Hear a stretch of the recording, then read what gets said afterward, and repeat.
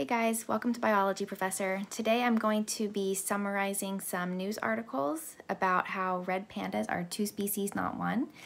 I've seen this research been summarized in a few different publications now, but I'm mainly going off of one that I read in Newsweek. The original research was published in the journal called Science Advances. And so what did they do to determine that red pandas are made up of two species instead of just one? Well, we've got a team of Chinese researchers. They use whole genome sequencing. So that means that they extracted the DNA from cells from 65 different red pandas from different populations across the red panda range. They were mainly looking at Y chromosome DNA and mitochondrial DNA. That's the DNA that we inherit from our father and mother, respectively.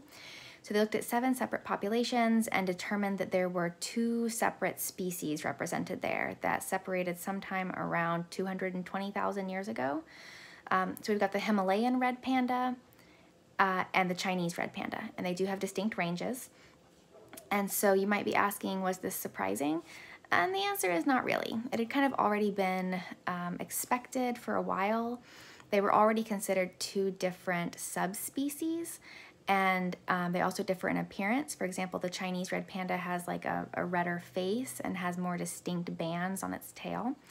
But now we finally have the genetic analysis to back it up, to show us that these 2 different subspecies are actually 2 different species. And so you might be asking, well, how did they form into 2 species?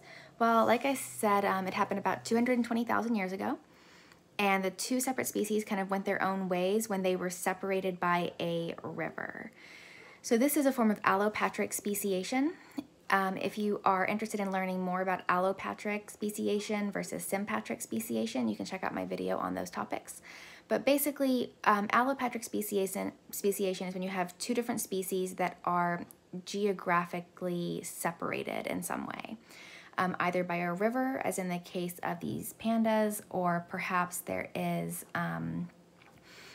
deforestation that separates them into 2 different forested areas with an unforested area between them, or like a gorge forms. For example, there are 2 different species of, I think it's squirrel, one that lives on the north side of the Grand Canyon, one that lives on the south side of the Grand Canyon, and they were separated by the river forming that canyon, millions of years ago, and eventually did form into separate species.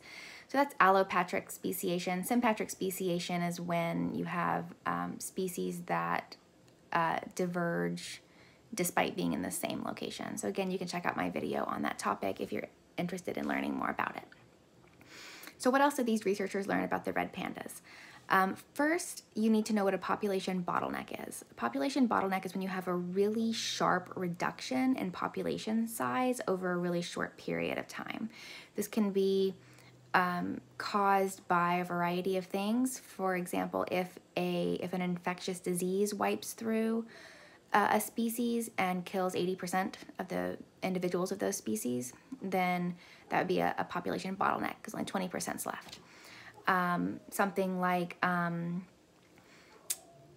drought or famine, or a new predator coming into an area, or climate change. Basically anything that has a sudden impact on a species resulting in having its numbers sharply decrease. That's a population bottleneck. And it's important because when you have a population bottleneck, it typically reduces the genetic variety of a species by a large degree.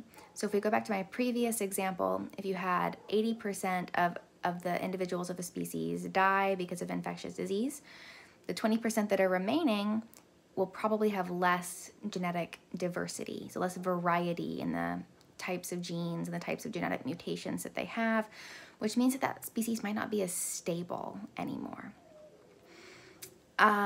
And so what they learned is that the Himalayan red pandas have experienced 3 bottlenecks and only a small expansion afterwards, meaning that this species has lower numbers and lower genetic diversity, whereas the Chinese red pandas, that's the other species, has experienced only 2 population bottlenecks and a larger population expansion. So it has higher genetic variety and a larger population size.